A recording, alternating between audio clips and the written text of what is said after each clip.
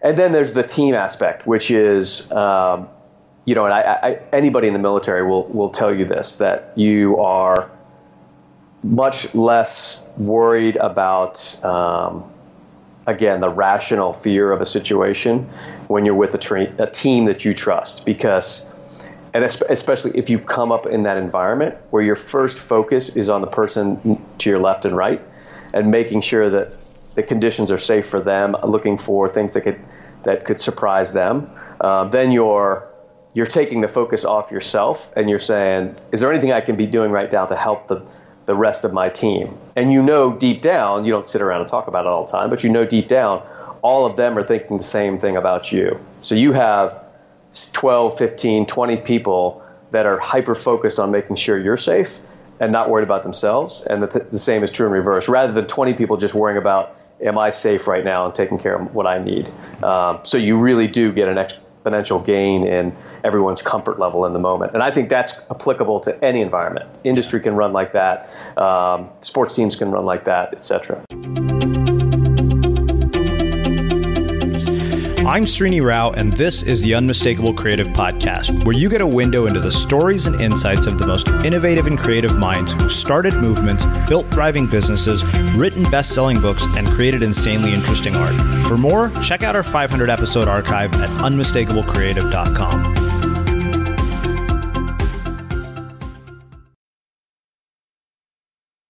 Chris, welcome to the Unmistakable Creative. Thanks so much for taking the time to join us. Hey, thanks for having me back on. Yeah, it's very, very cool to have you back. I got to chat with you when your first book, Team of Teams, came out. And funny enough, right after that conversation, the thing that struck me the most was when you talked about this idea of shared consciousness. And we immediately started using Slack as a team. And I said, we need a shared consciousness as a small business. And that had a profound impact on me. I know that you now have a new book out, which we will definitely talk. But I want to start differently than we did last time. And I want to start by asking you, what did your parents do for a living, and how did that end up impacting the choices that you've ended up making with your life and your career? It's an interesting place to start. So my father was a physician. My mom was a nurse but took years off from practicing and then went back in after I was the youngest of four. Once I was in middle school, she went back into nursing. So a medical family. Both my grandmothers were nurses. Both my grandfathers were physicians as well. My sister's a physician, her husband's a physician, so a lot of medical folks in the family. But I was also raised in just sort of perfect middle class America. I was the youngest of four. We all grew up in athletics. Our parents were great, very focused on, raising us as a connected family. Just really all America, no real issues. So I think that was the most formative part of my upbringing, was just a world of opportunity. My father had served in the military. He was in the Army Green Berets for about 4 or 5 years during the Vietnam years. Never actually went to Vietnam. Trained.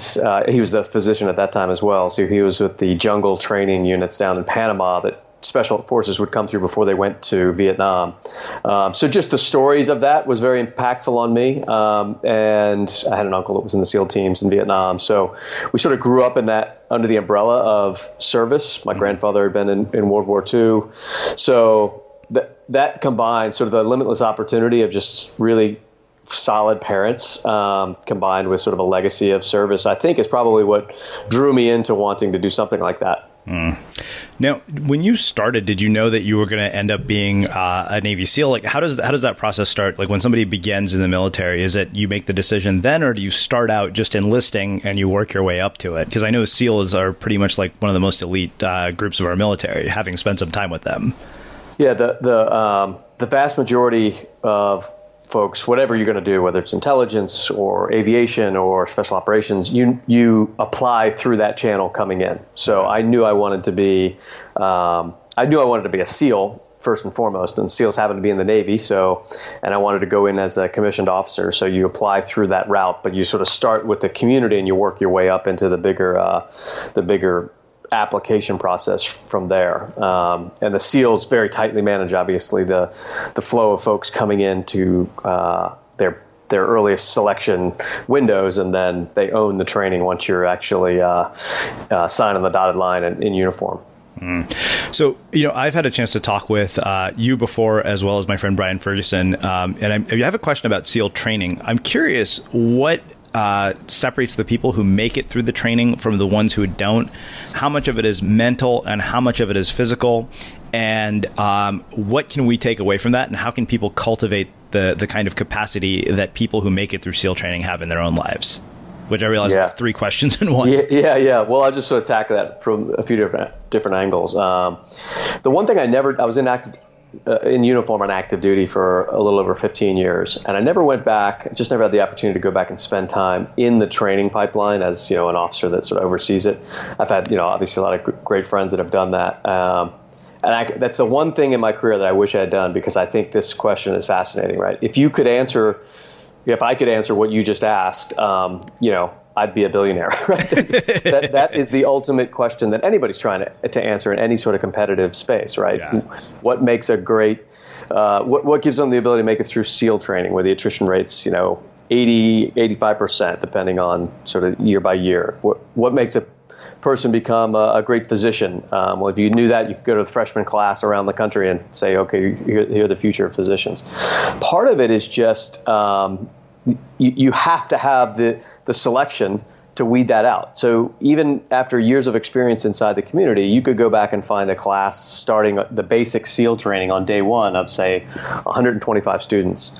And you could go through your best gut, experience based on just your intuitive sense over the years, pick the 25 guys that you think are going to make it, and you might be 30% right, 40% right. It's just so hard to tell. I mean, one guy that has just finished, his third Ironman triathlon, All-American swimmer, will not make it through Hell Week, and the 19-year-old kid from Iowa who quit smoking the day the training starts will end up finishing the top 10 in the class. So there's something deep inside a person that comes out in that sort of training. And it's a combination of, I think, the obvious one out of the gates is just a high level of grit, perseverance, and combined with a sort of a relentless discipline in your own sort of personal approach.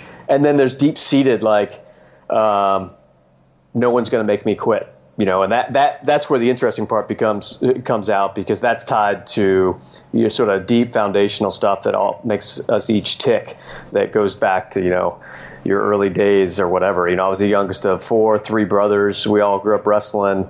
I just got my butt handed to me by my older siblings for years. So that certainly put in me like a certain, small man's attitude of, hey, I'm going to make it through this no matter what. Everybody's got some portion of that inside them as well. So, and that's critical in SEAL training for sure, because it's just the initial phase, 6 to 8 months or so, it's a pounding. It's up every day at 4:30 and you go till 10 at night and just nonstop for months and months on end. Any one day, a fit person could execute the stuff that you have to do during that window, but then you get up the next day and do it, and the next day and do it, and you extend that out for 6 months. And most guys, in my experience, would quit on Wednesday at 4:30 when the alarm went off, and they'd say, what, I'm done. But they could make it through that day if they had that third leg of the stool that said, hey, I'm gonna get up, put one foot in front of the other, and make it through today. So there's that. Somewhere in there is that also that ability to just sort of see life in small chunks and compartmentalize the pain of the long term and just say, well, I'm going to get through this next thing. And that's something that I consistently saw both in training and the community that made guys very successful, to say, look, this is going to be a really hard deployment, but we're going to do this next mission really well. Mm-hmm. How much of an impact do the peers have on people's decisions to stick through it or to quit? And what impact does, the community have on the entire process of training? And in general, what is the impact of community? Because like I said, I think the thing that struck me most when I got to spend time at the Station Foundation was the sense of community that these guys had built. Yeah, I didn't know this coming in, but I think one of the unique not better, not worse, but a unique aspect of the SEAL teams is that it's in the name. It's the SEAL teams. Like, you are expected to be a member of a team, not a uniquely capable superhero individual. And so that gets instilled at you day one at the basic training, what we call BUDS, out in Coronado. And I think part of it's legacy of the types of missions. So the SEALs obviously do a lot of stuff underwater. You never do anything underwater by yourself, right? Because it's just too dangerous. You can be dead in 10 seconds if something goes wrong. So when you're underwater, you're literally always tethered to at least one more person. So you're connected back and forth. You know exactly where your partner is at any given time. And that gives you become more than a sum of your parts. And so the early training, before you get into any sort of advanced stuff in the water or anything, is just very focused on finding individuals that understand that if you can form, team trust-based bonds with others, you'll be capable of doing much more than you could on your own. So everything you do at BUDS is in groups, what's called boat crews. So there's 6-7 individuals that are in charge of a boat. They do everything together. They eat their meals together. They get in line when you're doing workouts on the beach. There's 6 or 7 folks in that line. There's a boat crew leader. Everyone plays a little role. So you're 3 months into your military career, and you don't know anything about sort of structuring big military organizations, but these are your 6 or 7 people, and you make sure everybody's ready to go in the morning. When somebody's not there at 4:30, you run to their room and wake them up. Before you get an inspection, those 6 guys are checking each other out, making sure that their equipment is taken care of properly before the instructors show up. So some people are hardwired to operate well in that sort of team environment. It's just sort of in your DNA. And some people are not. Some people are just individually focused, which also has some strengths to it, but that highlights itself very quickly in that team-based training. And then the SEAL teams then expand that up, and that mentality just grows and deepens over the years. So your initial few weeks in training, few months in training, when you're operating as this effective team that's just sort of making it through every day, 15, 20 years down the road, those have become some of the deepest tribal bonds that I've ever experienced in my life, as those units are then going to war together and fighting together and losing friends together and taking care of families where the guys are in trouble or have been lost. And, that just grows and grows and grows over the years, which is where I think the experiences you've had with guys that are transitioning, you're seeing the backside of that, just the intensity of those bonds. Mm-hmm. Yeah. One thing I'm also curious about is how does your perception of fear change as you've gone through training, as you've been deployed? Because everything you're describing to me, especially being on the front line, sounds absolutely terrifying. I'm like, wow, that's like volunteering yourself for death. So I'm very curious, how does your internal narrative around fear begin to evolve as you go through this experience? Well, I think there's maybe 2 ways to look at that. One, you can, just through exposure, you've surfed some big waves in your life. Sure. If you went back 7 years ago and looked at the biggest wave you surfed last year, it would be terrifying, right? Yeah. There's no way you'd think that's ever possible. So you can your skill goes up, but your ability to mitigate the fear and compartmentalize all that also goes down. Uh-huh. Some of that is completely logical because you're just ready to handle it. Some of it's illogical. Like a big wave could kill you now, just like it could have when you started surfing. Sure. But you're comfortable enough in the moment to be able to put that fear aside, and you felt this, I'm sure, in that environment. You operate exponentially better as a result of compartmentalizing what is a very logical fear, right? So if you're scared to death jumping out of an aircraft at 20,000 feet in the middle of the night, your chances of doing something stupid are exponentially higher, right? But if you can compartmentalize that, even though it's a rational fear, you're in a much safer position. So I think that's a key component of it, is just the learning to compartmentalize it over time. And then there's the team aspect, which is, and anybody in the military will tell you this, that you are much less worried about,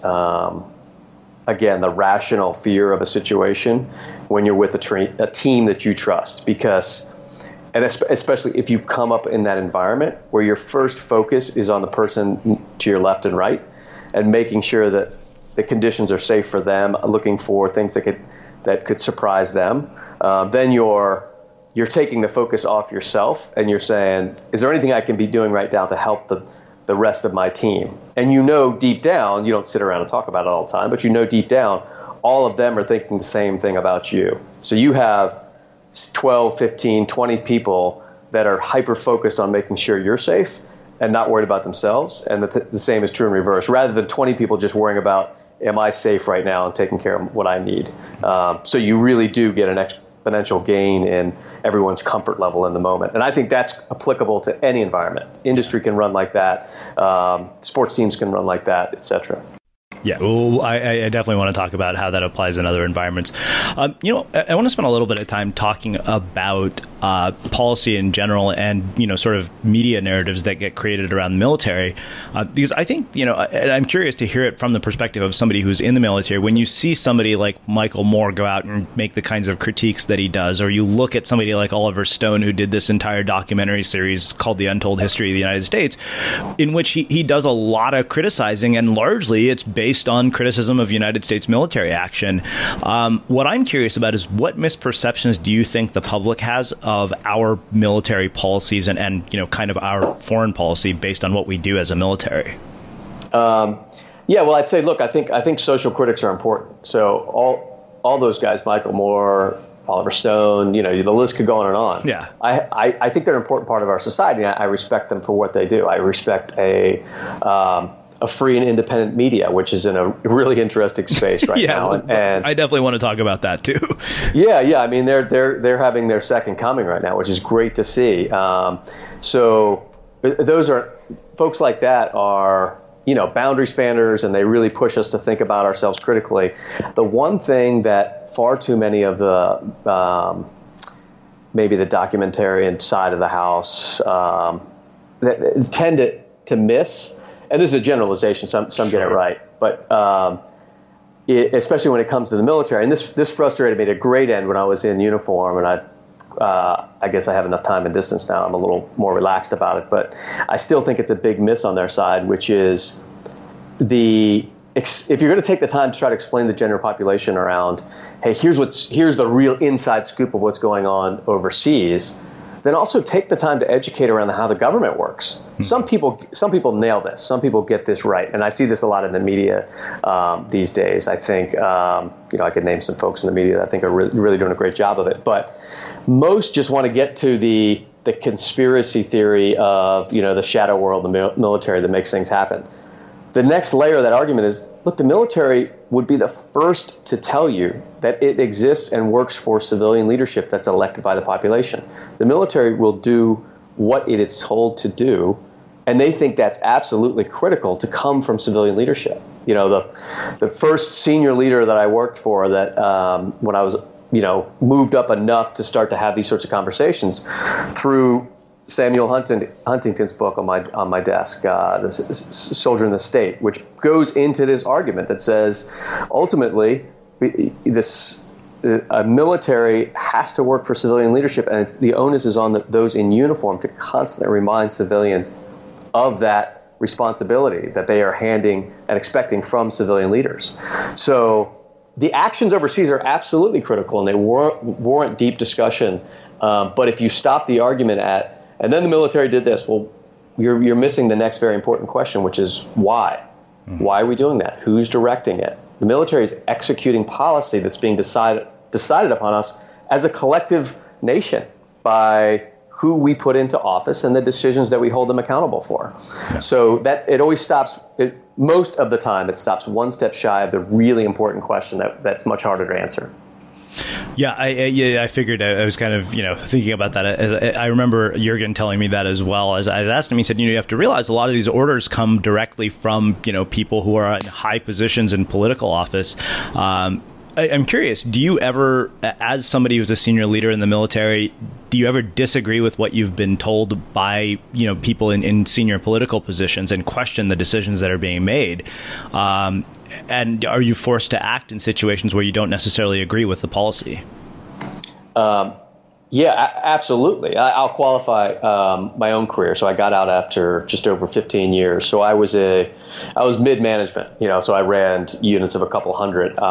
In the military, a senior leader, you'd say, is 20 years and up, where they're running, Sure. several thousands of folks. And then it goes up into the very strategic level in the general officer and admiral level. But the answer is yes, of course. And that's if you don't have that, you have really high risk, I think, situation built into your nation, right? If the military is just a bunch of automatons that execute with complete belief in whatever they're told to do, then that's a little bit crazy, right? So, but I think that's where actually the beauty and the power of our military, the United States military, comes from, which is we have a volunteer force that's very, very professional in its approach, capabilities that far exceed any other nation in the world when put together as a whole, of free-thinking individuals who have volunteered to put themselves in these positions.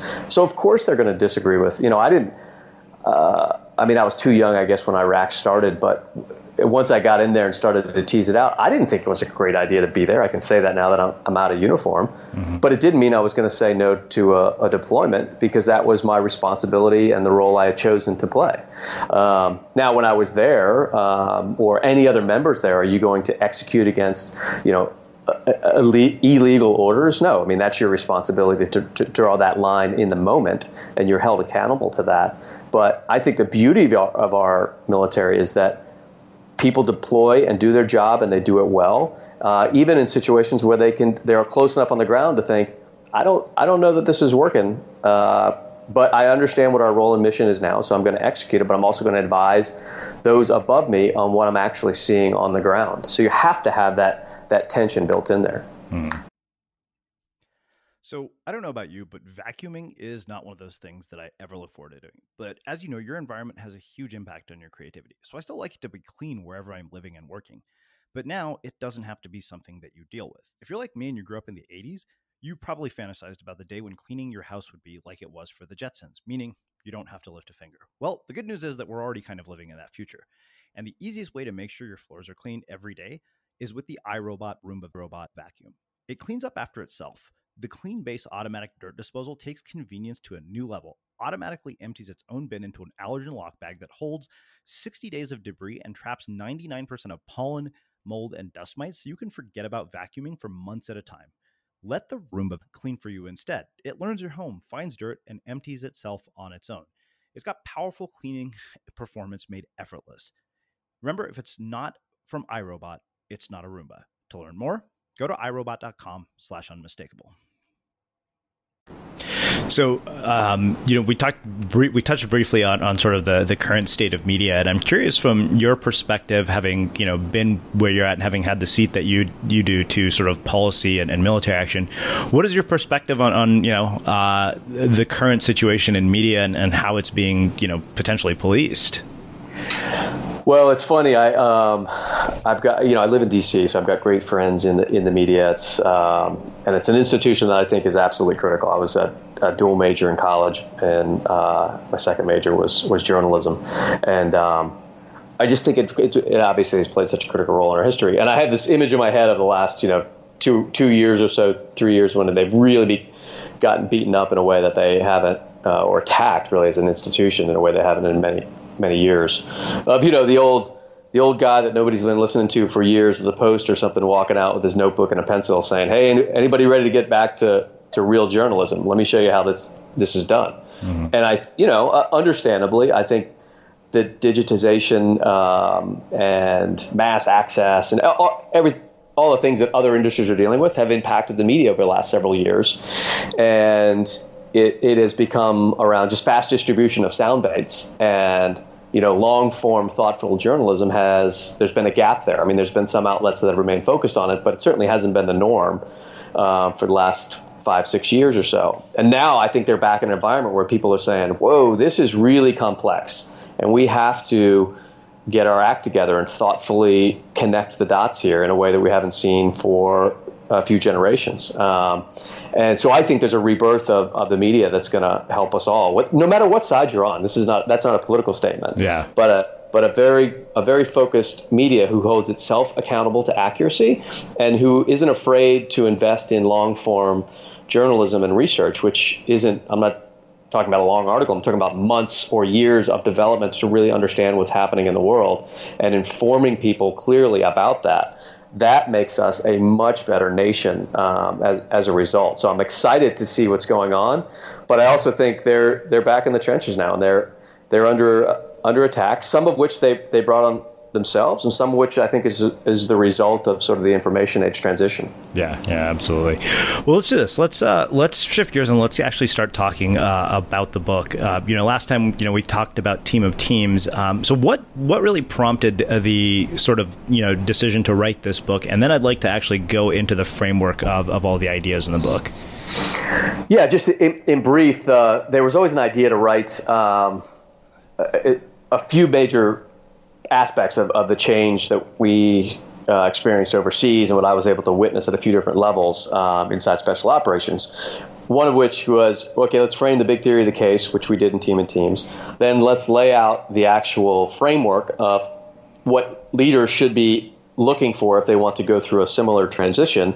And then let's talk about what leaders need to do, how they need to operate in that sort of environment, right? So, there's a bit of a trilogy there, and One Mission, which was just released, is the second, and the third book actually. Stan McChrystal is now working on the third book, which will be out in a year or so, which frames the leadership aspect of it. So this is that middle piece with a goal for leaders at every level in an organization, if they read Team of Teams or they're just experiencing this shift that we're all going through. One Mission gives them a template to map their thinking against. I mean, these, as you well know, these are not linear changes, right? So you can't just roadmap from A to Z, but we try to lay out here 5 or 6 major areas that you should be thinking about as you go through this.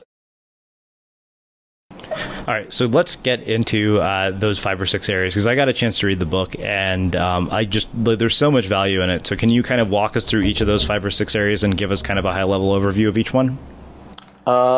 Sure. I'll try to give you the sound bites. I mean, we essentially start with this idea of the creation of an aligning narrative, right? So this was based on my reflections on what I'd experienced in my military career, and which took a while to unpack because I'm a process-oriented person. And so I initially focused on, what were the changes that were made in how we executed process to get from intelligence to execution of missions.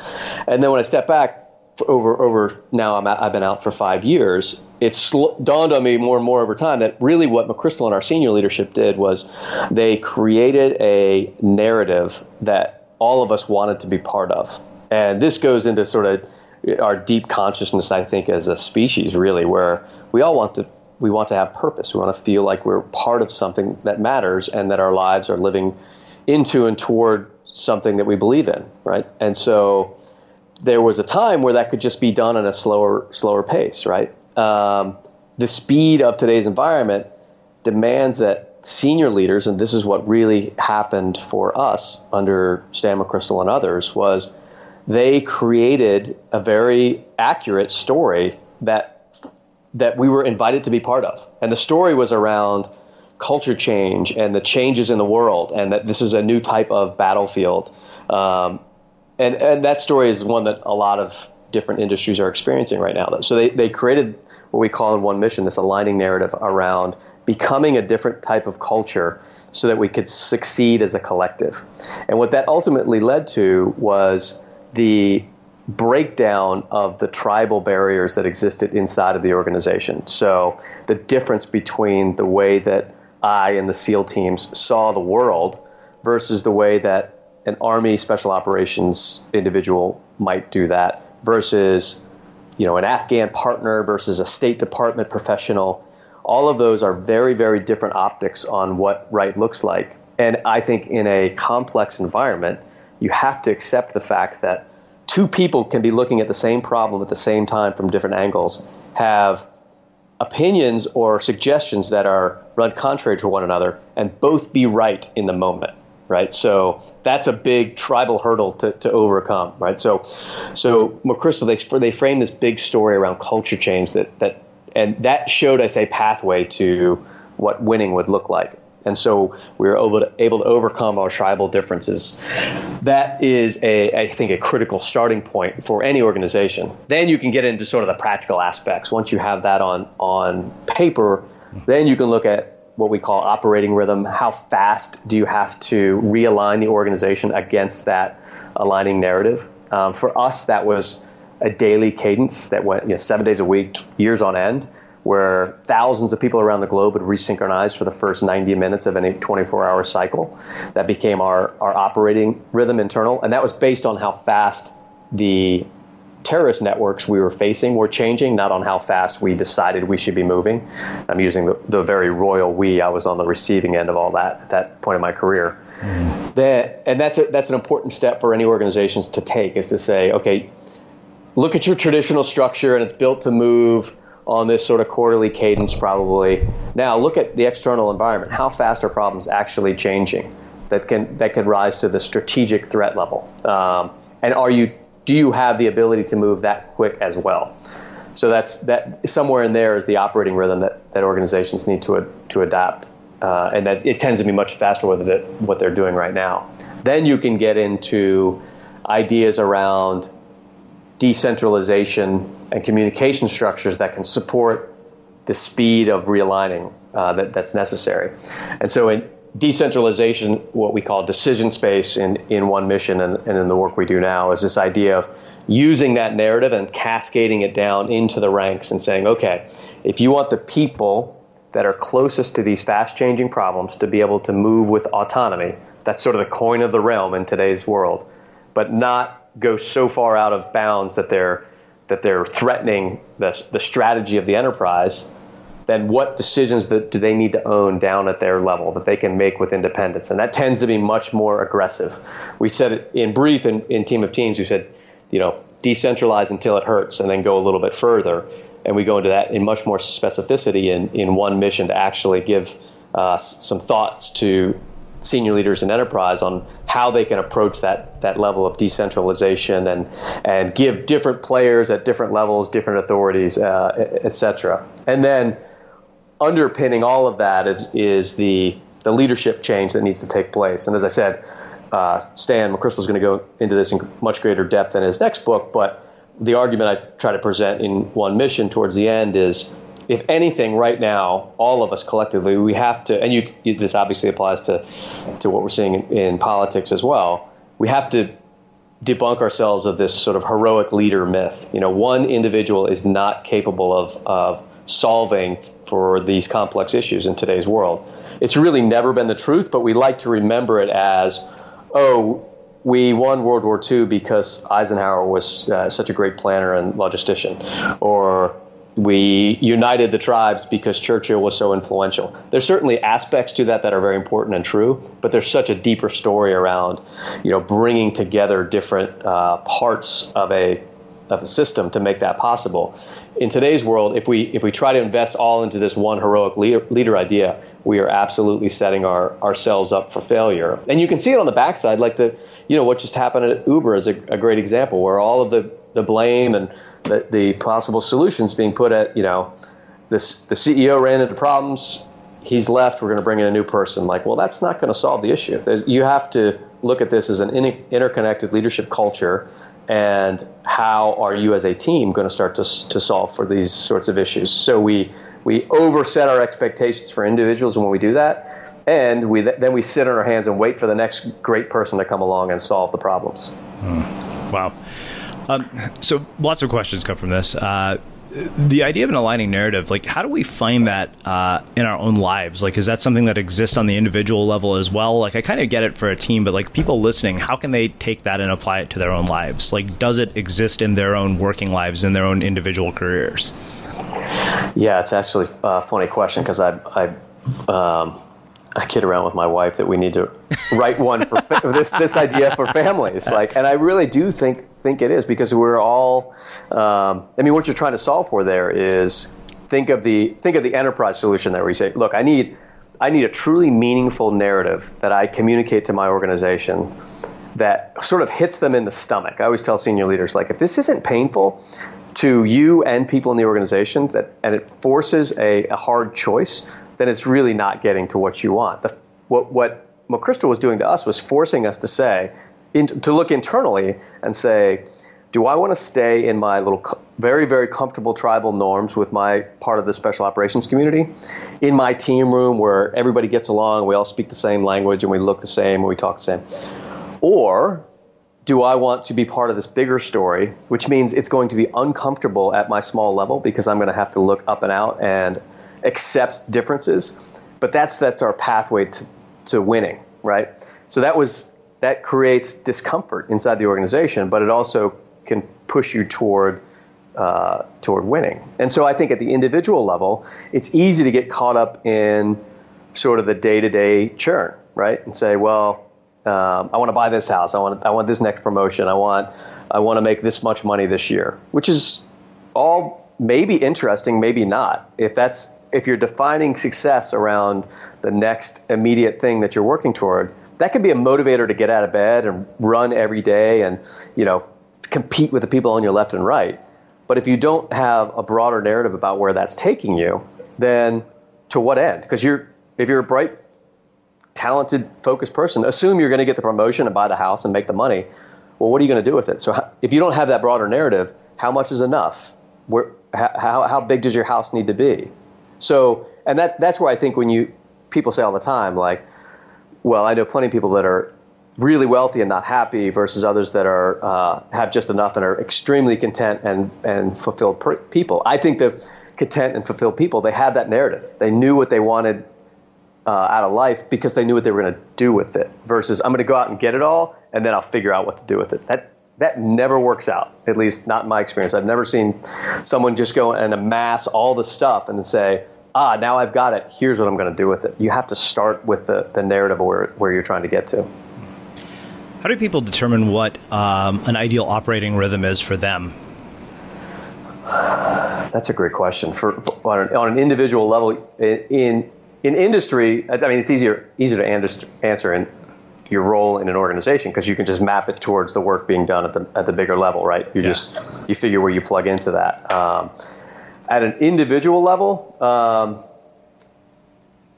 here's how I would suggest that I try to look at that. And I'll steal this from my wife, Holly, who's a very thoughtful person on these sorts of things. And I've learned a lot from her over the last, we've been married over a decade. And she does a great job of keeping what she calls the cocktail in balance, which I think is somewhere in there sort of gets to your point, which is what she means by that is her cocktail is a mix of physical activity. She works out. She does a lot of yoga.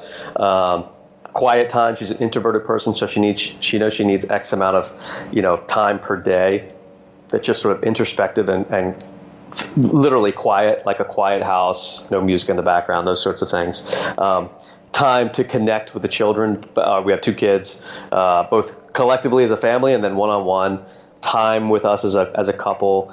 Hours of sleep per day. So she knows what her cocktail looks like. She's like, if I put it all in the shaker and I mix it up, I'm good. Like that keeps me right on balance. And if things start to get out of order, she'll start to feel it and it'll manifest. So I've learned a lot from her, and I've tried to really focus on my own sort of cocktail along those lines. And inside of that is my operating rhythm. Like my cocktail involves some sort of physical activity every day, ideally in the morning, reading every day, X amount of time focused on the work we do at McChrystal Group and connecting with team, reading, writing, etc. I know how much sleep I can get before I start to fall off and become less productive. So my personal operating rhythm is based on, I think, a fundamental understanding of who I am and how I operate. And I think a lot of that stuff's out of your control, which I think it's always interesting to learn from others.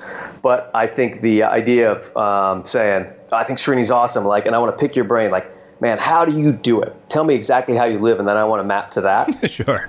That might it probably won't work for me at all. But there's you see that obsession sometimes in reading biographies and, Lincoln only slept 5 hours a night. That's what I'm going to do. Like, well, it's probably going to kill you. Like he understood how he operated. Like, don't try to be someone else. Understand who you are and build your own operating rhythm against that.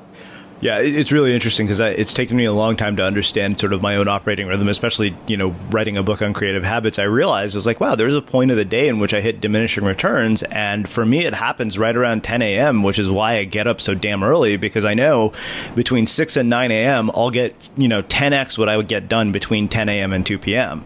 And that's one thing I just figured that out about my operating rhythm. Like, my brain is in a very different state of mind early in the morning in comparison to later in the day. Yeah, no, I'm the same exact person. I am not a night owl. I mean, I can stay up late, but I'm useless. Like, I can watch some Netflix, but that's about all I'm going to pull off. So writing a book, same thing. Like, I'm a decently disciplined person. So busy family. My wife works in a nonprofit, 2 kids in school. So I was up at a little after 5 every day for however long, year and a half. We're really focused on this book. Go downstairs, have a cup of coffee, come back to my desk. I'm writing before 6, and I could write intensely for 75 to 90 minutes. Yeah. And then that was kind of it. I could keep writing, but the words were just going to turn into dribble. I was no longer writing good sentences, right? Yeah. So that was it. That was my intensely focused period of the day for writing. Now, I would think about the book for hours. I'd do research. I'd read other stuff. I'd go back and sort of read a bunch of pages and see if the themes were there, etc. But I didn't try to write intensely. And it's, to your point, I think because people like you, well, what's the process of writing a book? I say, well, here's my process. You have to find your own. Yeah. And it probably doesn't sound that intense. Like, oh, you wrote for an hour and a half a day. Yep, that's it. But I did that 7 days a week for, a year and a half on end. Yeah. And if you just have to figure out what works for you. And I know other people that can write for 5 or 6 hours a day. And that's also fine. So, but it is critical about knowing when are you at your peak to do different sorts of activities. Yeah. I want to talk a little bit about the decentralization piece, and I want to approach it from the perspective of decision making. Like, how do people become more effective decision makers based on the work that you've done, and where can they apply that concept of decentralizing decision making in their lives? I mean, it makes sense to me where you do it in an organization. Like, I've been finally learning to let go of things that I have found myself doing for years, like editing the podcast, and I finally brought on somebody to do it. And I've been kind of amazed at, how much leverage just that one person has given me. Yeah. No, I think it's a critical aspect to just keeping your own sanity. And different personalities have a different level of difficulty with this, depending on how prone you are towards, micromanagement and perfectionism and all these things, which obviously makes that harder. But I do think you can build in drills for yourself to really force this hard question upon you, which is somewhere around, like, what am I trying to accomplish here, and what benefit am I adding to these next several steps? Like, that's a great example with having someone edit your podcast. Like, okay, what's the goal? I want a good show that people can download and listen to, and it's right enough. So probably the first time you listen to an edited one, or second or third, you're like, oh, that should have been cut off right here. But me as a listener, am I going to notice that? No. But so in the 2 hours you would have invested, you'd save, 2 seconds of thought with 5% of your listeners. So it's just not worth it, right? So you really have to force yourself to say, is this meeting the end state? And that's where it gets interesting, because you say some things absolutely, like if it's edited so that the content comes out wrong, or it's just, you're seeing your listenership go down, then you have to get involved. But if you know what metrics you're trying to meet, then you can really force yourself to decentralize down. And, some people have a natural propensity toward that. I think we have sort of funny conversations inside of our group all the time. The McChrystal Group's about 70 folks or so. And, a lot of former folks from the service and special operations, and a lot not. So we're about 50-50 split. And so we're all naturally very comfortable with decentralizing decisions down. And I know, at least the folks that work with me, I'm sort of hardwired for that. And it's sort of a new muscle for a lot of people to get used to.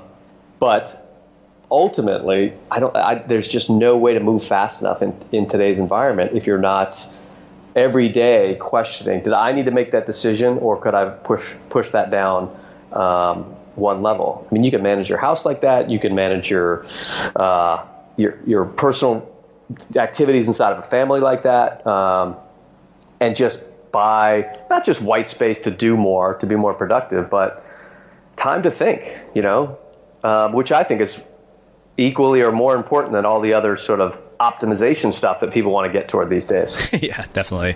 Yeah, it's funny. I mean, I always hire people to assemble my furniture now, because I'm kind of like, when I do this, parts are left over, shit starts falling apart. I'm like, you know what? This is like, something that would take somebody else 50 minutes. It'll take me all day.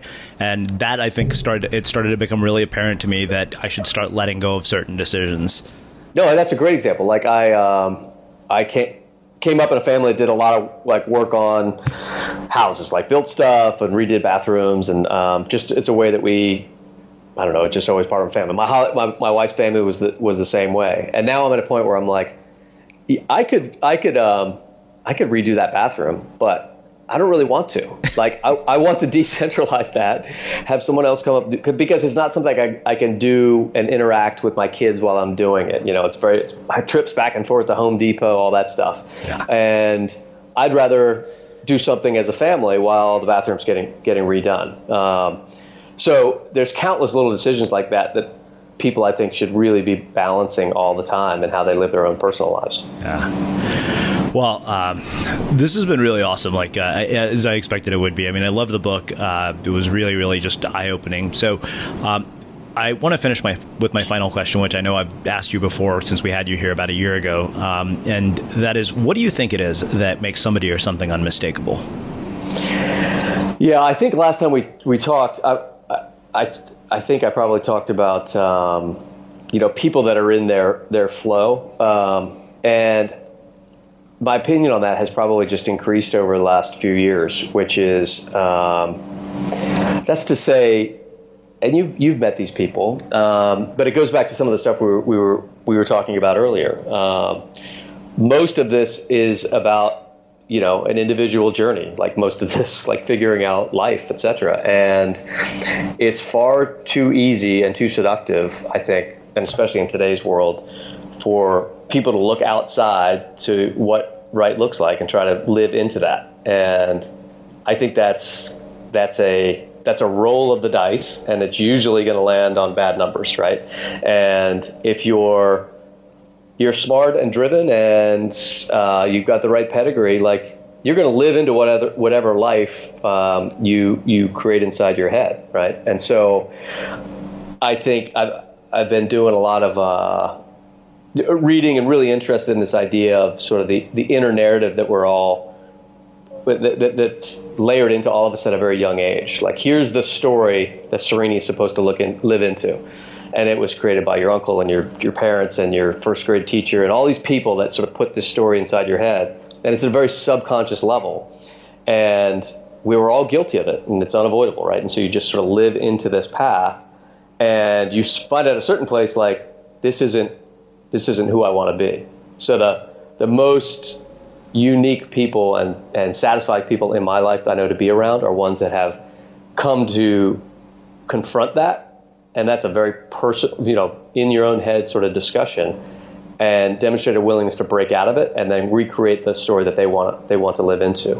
And when I've seen people do it, it ends up with, great positive results for them and their family around them. But it also can be hard on relationships, because you're living into becoming something that others, they kind of don't know what that is anymore. You weren't the guy that was supposed to grow up to be a big wave surfer. You were supposed to be an engineer in a valley or something. I don't know. Like, everybody, and it's confusing to others. But ultimately, like, if you're trying to live into that story that others think you should live into, you're setting yourself up for all sorts of frustration down the road. And I'm like you, I'm in my 40s now, so I think that's the first phase of the sort of midlife review, where you start to see peers really question, is this is this the life I'm supposed to be living? And then the negatives of that manifest themselves in all sorts of weird ways. So I think people that can step back from that and really objectively come up with their own plan are putting themselves on a much better heading. Well, I think it makes a really fitting end to our conversation. Where can people learn more about you, your work, and the book? Yeah, so One Mission's available on all the big distributors. If people want to pick it up, and then the McChrystal Group, people can just hop online, check out the work we do, and it goes into a lot more depth about what we think is happening in organizations these days. Awesome. And for everybody listening, we will wrap the show with that. Thank you for listening to this episode of the Unmistakable Creative Podcast. While you were listening, were there any moments you found fascinating, inspiring, instructive, maybe even heartwarming? Can you think of anyone, a friend or a family member who would appreciate this moment? If so, take a second and share today's episode with that one person, because good ideas and messages are meant to be shared.